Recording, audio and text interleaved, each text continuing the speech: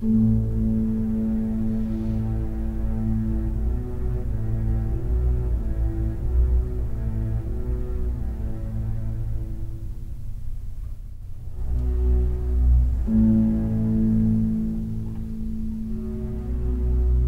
aber denke dir so ein großes Werk, Imagine a work in welchem sich so die large ganze Welt that it mirrors the entire world. So said Gustav Mahler, a visionary composer who sought to create a new kind of music, of such immensity and scope that it could invoke the very forces that created the cosmos.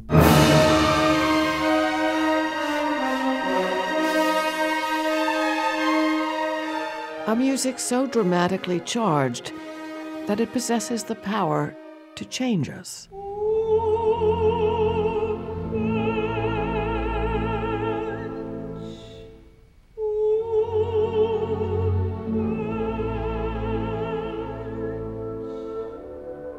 In Mahler's Third Symphony, a voice intones the great questions of existence.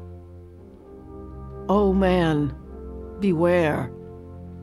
What does deep midnight tell us? We yearn for happiness and life, yet there is suffering and death.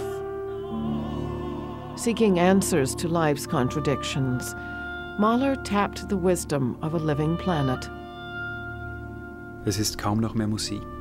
It isn't music anymore, but rather a mystical, immense sound of nature.